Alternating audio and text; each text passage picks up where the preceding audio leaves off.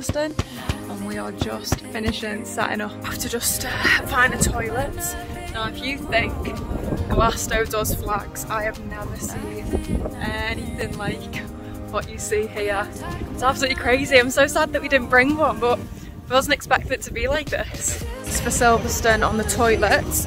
They are Zulus, which I've been to festivals where you have to pay for the privilege of using those ones. So they're not quite portaloos, they're a little bit more fancy, which is big old thumbs up. Yeah, they flush, they've got sinks in, so fancy. I'm officially having my first drink of the weekend. I've also got McLaren coloured nails.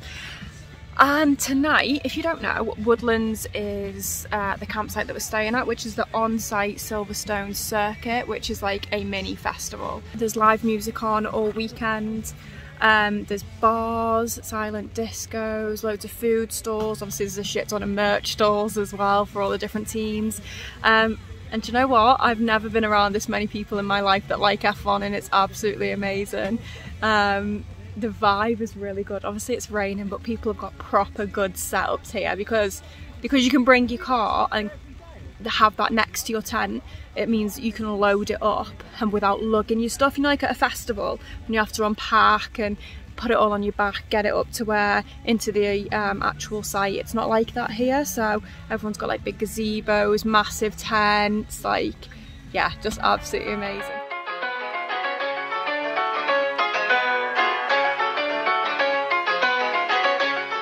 In the circuit. Oh my god, this is like bucket list moment for me. I'm so excited.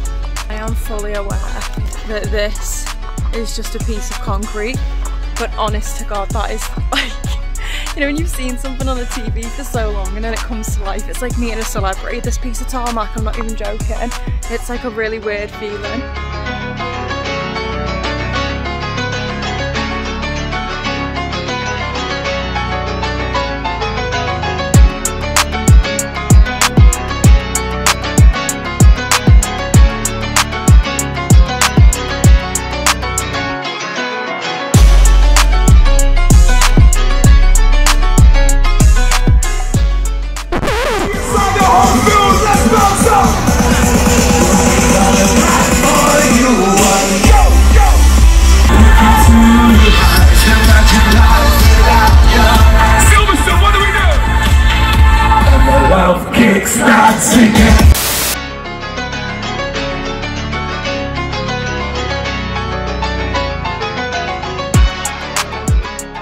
I did intend to sign this vlog off because I'm a little bit drunk, but I'm sorry.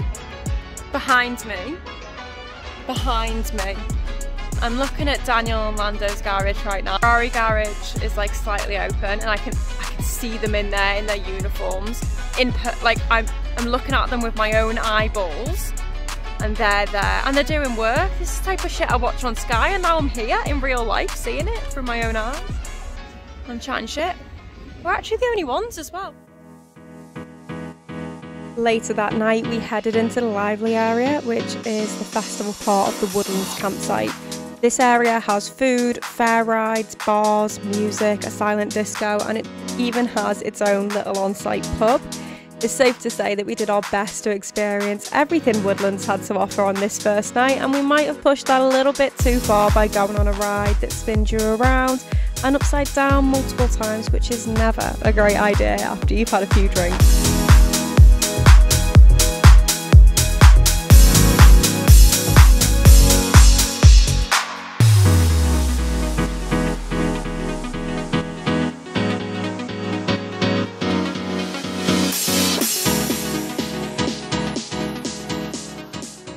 Good morning. Morning. We are on day 2. We get to actually see the cars. Yeah. I'm so excited. Last night was amazing. We watched Example, then we went to the lively area. There was stuff going on for quite a while. We did some rides, which was a bit hectic. Maybe not our finest idea. We all came off it like, I think it's time to go back to the tent now.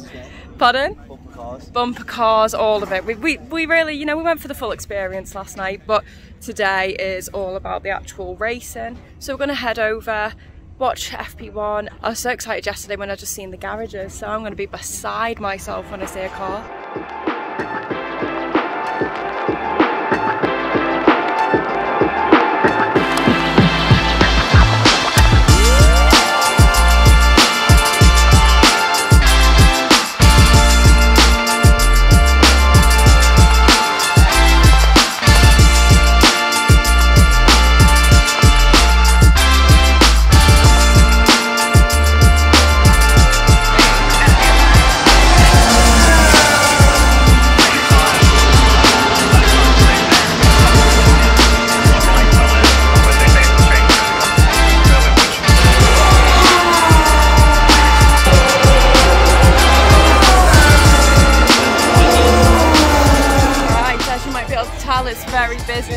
lucky, I have no shame.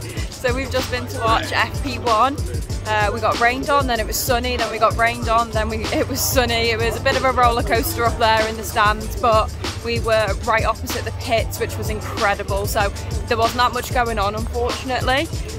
But because we were opposite the pits, we got to see quite a lot. So looking forward to FP2 now, because that wasn't that exciting, unfortunately. But there is more to come, and just the roar of the cars was chef's kiss.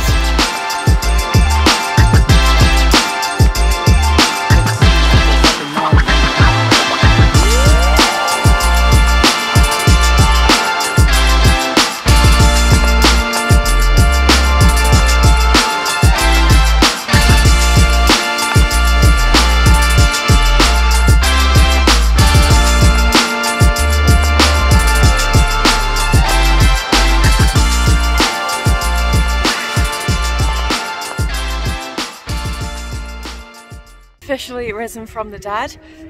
Silverstone's a lot. We have already done like 25,000 steps by 6 o'clock today. We've managed to actually walk around the entire circuit. Watched FP1, FP2, had a gander in all the different stores, watched a bit of F3 and F2, and by the end of it, like between all the steps, and I needed to probably eat something, but we just come back and I just fell asleep in bed. So I did really want to watch the W Series quali, but there you go. I'll watch the actual race tomorrow. Bumped into my friend, which is great. We're going to go and meet them now, and we're going to watch Segala at the main stage in the circuit. After that, we'll probably just head into Woodlands. But yeah, I need to drink a Red Bull and get some more energy flowing in me, because Silverstone is like Glastonbury in terms of just how much walking you end up doing. It is a lot. So if I look very tired, that is the reason. But hopefully we're in for another good night. A little bit chilly, so I've got a hoodie and a windbreaker on. But yeah, night 2, here we go.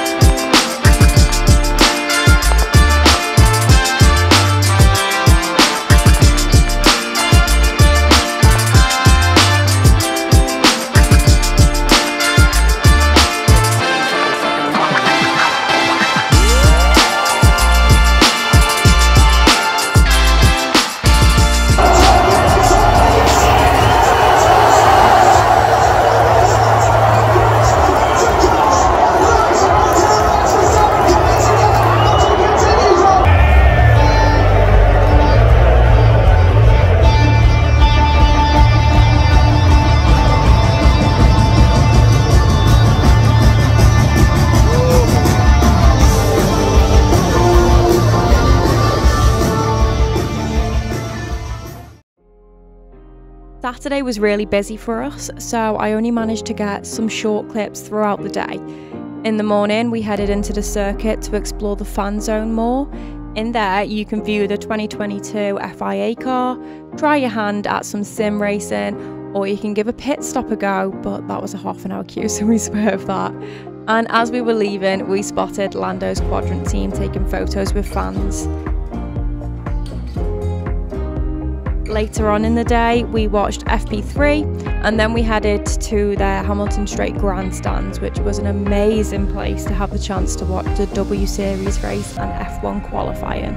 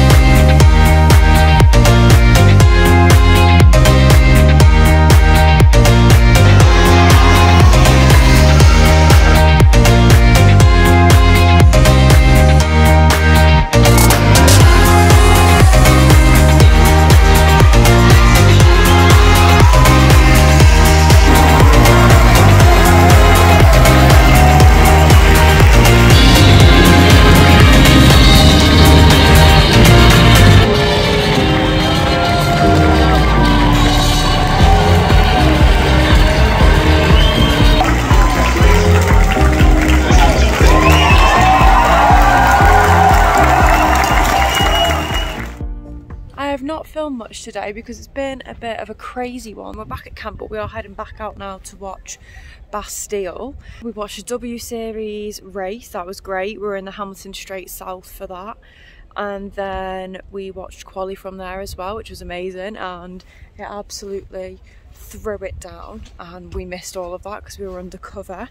And then we headed over to the main stage to watch the Drivers' Forum with McLaren, which was really good. Before we came back to take some paracetamol because my feet are absolutely killing, put in some eye drops because between the sun and the wind and the rain, my eyes have just been watering consistently every single day, all day. Now we're off to watch Bastille, and then we'll probably head into Woodlands again. So that is it for today so far.